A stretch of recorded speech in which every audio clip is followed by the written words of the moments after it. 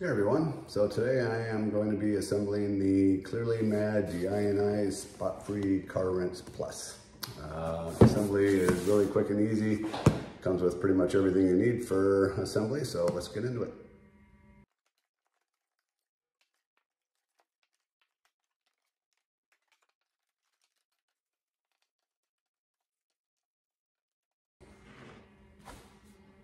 Okay guys, so now that we have everything unpacked from the box, the first steps in assembly are to install this white fitting and the black fitting into the canister head unit. The white fitting will go into the port marked supply, and the black fitting will go into the port marked filtered. Important to note, these things that are dangling down here, these are some red caps attached to the mounting bracket. Leave those attached to your mounting bracket. Ultimately, those will be used to cap up these fittings when your unit is not in use, and it's going to keep your deionization resin from drying out. So leave those caps attached. So before we insert these fittings into the head unit, we're going to wrap them with about 4 to 6 wraps of the plumber's tape. And we're also going to insert these white O-rings into the port first, and then we'll simply just screw these in by hand.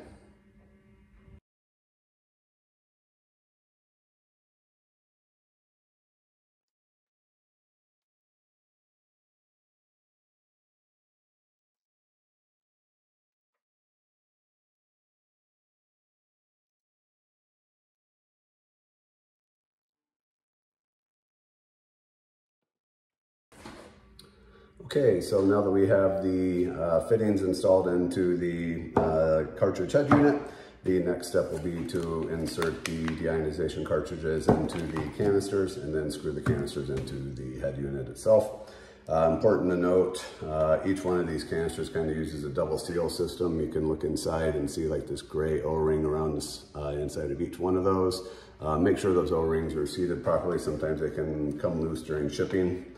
But each canister also has this red O-ring around the top, so each one of them gets a double O-ring seal, nice and watertight. Never have to worry about it. This step is super simple. We're going to cut the foil packaging open. There's also an inner clear sleeve needs to be cut open in order to remove the cartridge. We will drop the cartridge inside of the canister and then screw each one into the head unit by hand, and then tighten them up a little bit with the included canister wrench.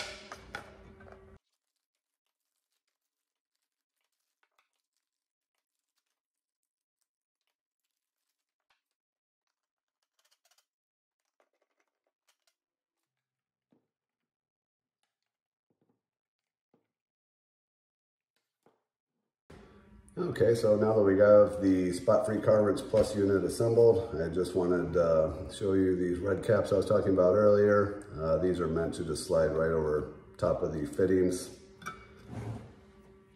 And anytime that there are no hoses attached to the unit or the unit's not in use, make sure you get these red caps back on there, and that will help prevent the resin inside here from drying out on you. What we'd like to look at next is this Y splitter that came with your unit. The way this works, this attaches to the hose spigot or outside your house or inside your laundry room, wherever you're drawing water from. Your unit also comes with this black hose bib here with a white flat washer inside it, and you just want to hand tighten that onto your Y splitter, just like so. And like I said, this goes to the water spigot, the side without the black hose bib on here. This will just run your regular garden hose. You'll use this water on this side of the splitter to fill your soap bucket, do your initial rinse and whatnot. But then when you're ready for a final rinse, you'll use this side right here. That'll be attached to the orange hose connected to this baby right here. And you will use that for your final spot-free rinse. Okay, so now that we have the main spot-free car wrench plus unit assembled, we're going to take a look at a couple different mounting options. And the first option is just going to be mounting it to a wall. Important to note, when choosing a location to mount this unit, make sure that it is not in extreme cold or extreme heat. And definitely make sure it is not exposed to direct sunlight. All of those conditions can greatly deteriorate the plastic, causing it to become brittle and to crack. And the direct sunlight will greatly shorten the life of your deionization resin in here. So I have found a spot in the corner of my garage, nice and convenient to my driveway, convenient to the garden hose where I'll be running water to the unit. I haven't located any studs in the wall, so I am just going to be using some standard like plastic wall anchors with appropriate screws.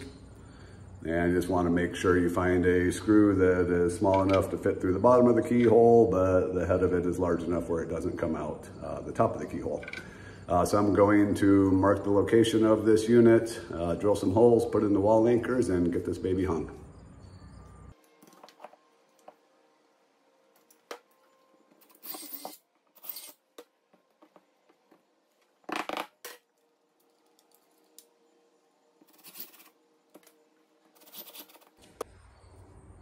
Okay, so it's important to note when I'm putting the screws in, do not run the screws all the way up to the wall anchor. You want to leave them sticking out about 1/4 inch, and then you'll hang the unit directly on those and then tighten them up the rest of the way to secure the unit to the wall.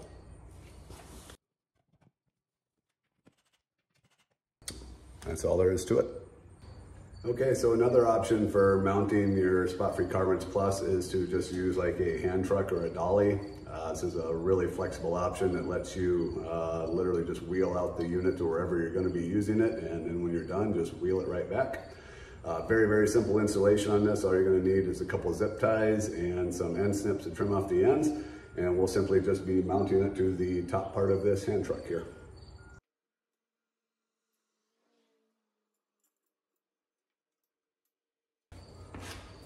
That's all there is to it. Okay, so next step is to get the Y splitter installed onto the water spigot. And all we're going to be doing is removing the existing water hose and attaching that Y splitter to the spigot, and then reattaching the water hose to the empty side of the Y splitter. And then I'm going to start cutting some sections of orange tubing to run from the hose bib here out to the spot-free cartridge plus unit.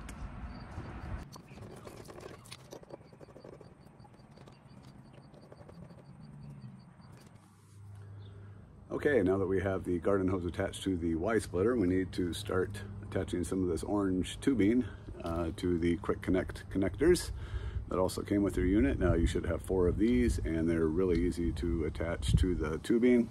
To do so, just take an open end of tubing and remove the orange cap from the fitting like so. Take the orange cap, slide it over the tubing, and then just push the tubing up onto that gray fitting until it stops, kind of like that. And then just replace the orange cap onto the quick connect. And for this one here, we're just going to go ahead and attach it directly to the hose bib and then run it out to our spot-free car rinse unit.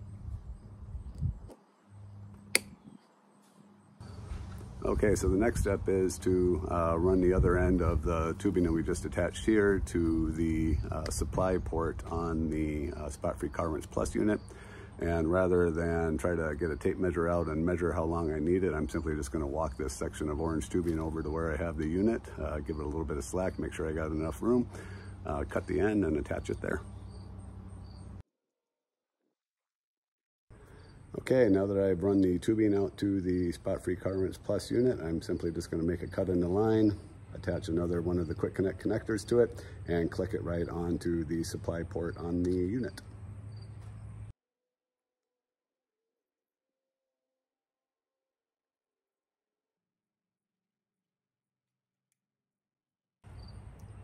Okay, now with whatever section of tubing you have left, we're just going to attach the last 2 quick connect connectors on there, and then we will attach the misting nozzle onto one end of that, connect it to the filtered port, and this unit will be ready for use.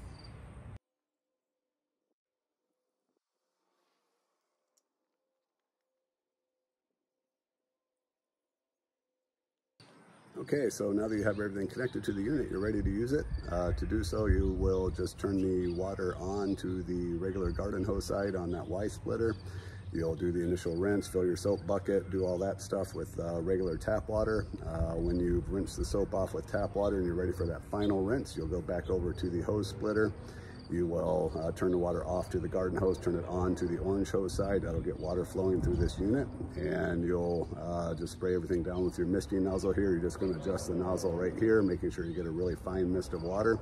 Spray down the entire vehicle with the spot-free car rinse water, and then you just let it air dry for a spot-free shine.